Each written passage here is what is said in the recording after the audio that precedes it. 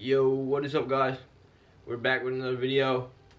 Today we're doing a little different. We're just going to talk about something, a frequently asked question that I get a lot, which is diet soda or regular soda.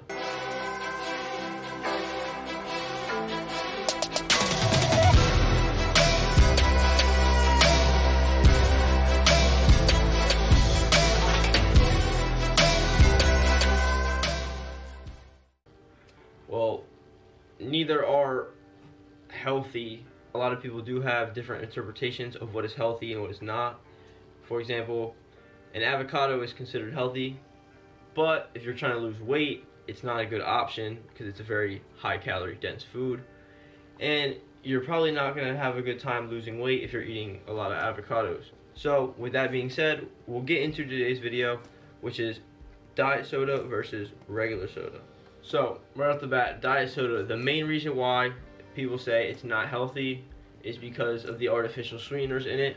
There's actually studies that show that the amount of artificial sweetener that you need in order to actually have negative health effects are so high that no one in this earth is consuming that much artificial sweetener. So that is out of the window. But we're going to look at it from two perspectives. One being someone who is overweight and looking to lose weight, and someone who is the average person, right? And isn't overweight, isn't underweight, eats whatever they want, and doesn't put on weight, doesn't lose weight, right? So first we'll take the obese person or the overweight person, right?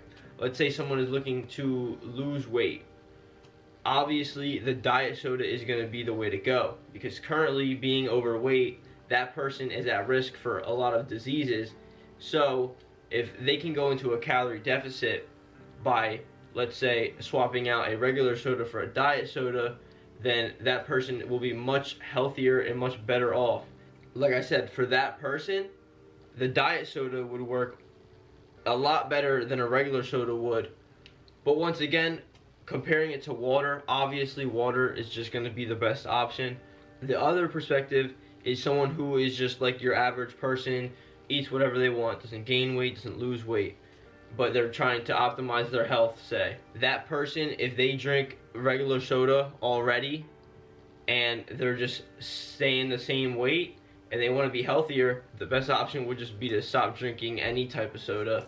But definitely don't go to diet soda if you just don't want that risk.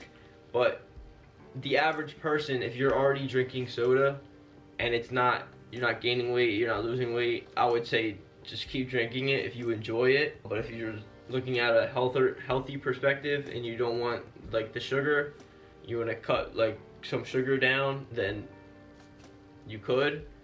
But for the most part, I would just say just keep doing you. It's nothing too serious.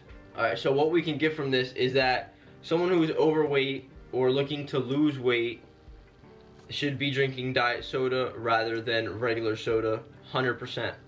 Like I said, it's going to put you in a deficit, you're going to lose weight, you're going to lower your risk of all these diseases that come with obesity and being overweight.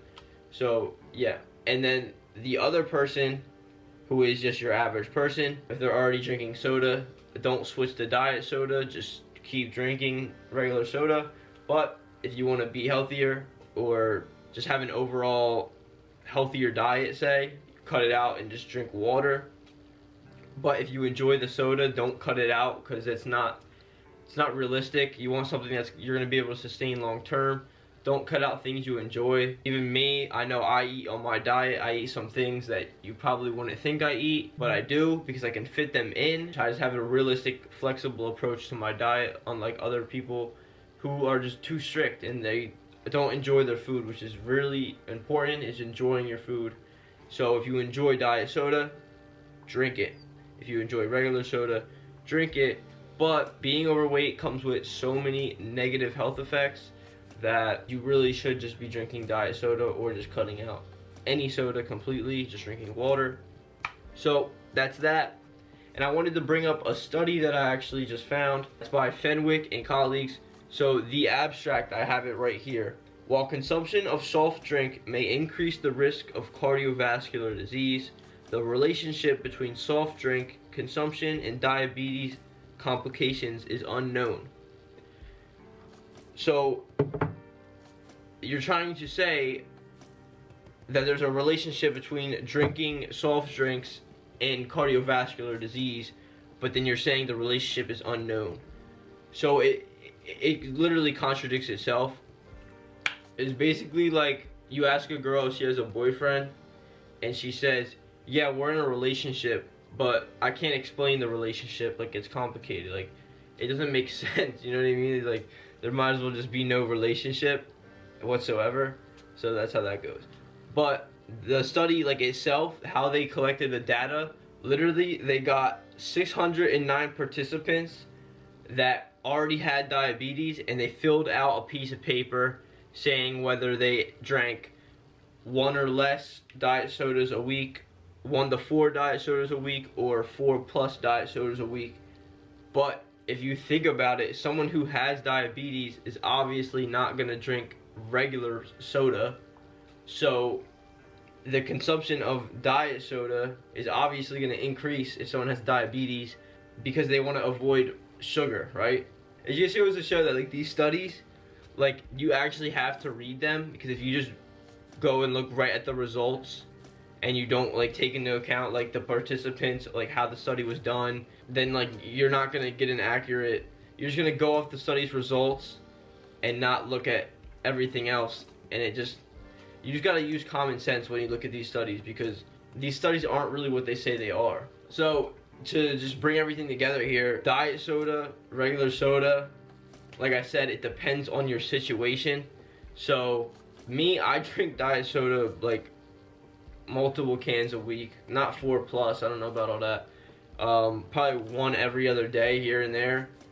And I'm fairly lean, I'm not overweight, but it's an appetite suppressant for me, just the carbonation. I like the taste of it.